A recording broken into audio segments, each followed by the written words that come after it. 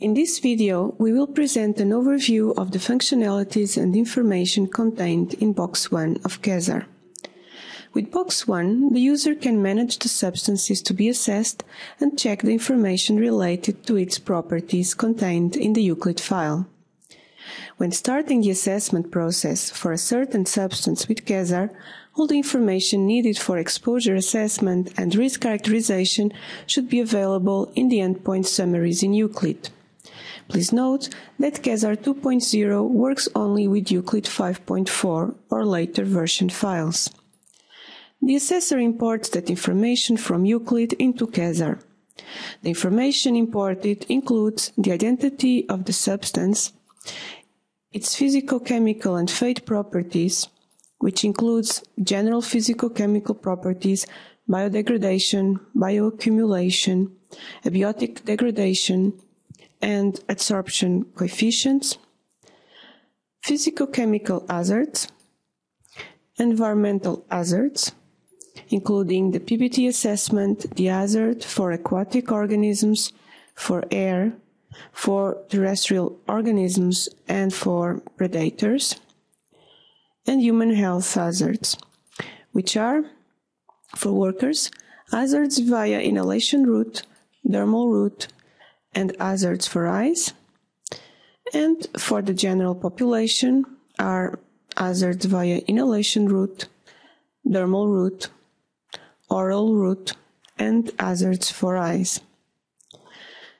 In the physicochemical sections, the assessor can see the properties that are imported from the endpoint summaries in IUCLID and the values used in the assessment.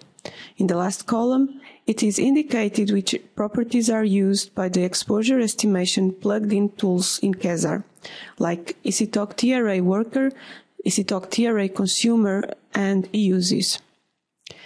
The information on environmental and human health hazards includes the PBT assessment and the relevant PNECs and DNELs and/or standard explanations when no PNEC or DNEL has been derived. Such hazard conclusions imported from IUCLID determine in Chesar the scope of the assessment. In this example, we can see all the hazard conclusions for the different compartments. PNEC values are available for all compartments. There is no hazard identified for air, and there is no potential to cause toxic effects in higher organisms in the food chain.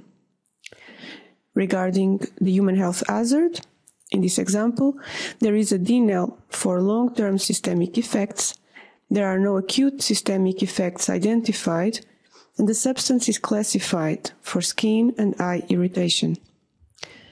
Chesar will automatically determine the scope of the assessment based on the information imported from IUCLID. In the scope of the exposure assessment, the assessor can verify which are the environmental protection targets or the routes and types of effect for which no exposure assessment is required. The assessor will also see the type of risk characterization, quantitative or qualitative, that will be required in Box 3. In this example, a quantitative assessment is required for all the protection targets except secondary poisoning, where the assessment is not needed. As the substance is classified for skin and eye irritation, a qualitative assessment is needed. In addition, it was concluded that the qualitative assessment should also be carried out for the inhalation route, as local effects cannot be excluded in the absence of data. Chesar allows the assessor to work on different substances and different chemical safety assessments at the same time. It is possible to import as many IUCLID files as necessary, and then search and select the substance of interest in the database. Once a substance is selected, the assessor can start the assessment or import one already available for that substance. This was the overview of Box 1 of Chesar, where the assessor can import the substance information needed for their assessment from IUCLID and identify the scope of the assessment required.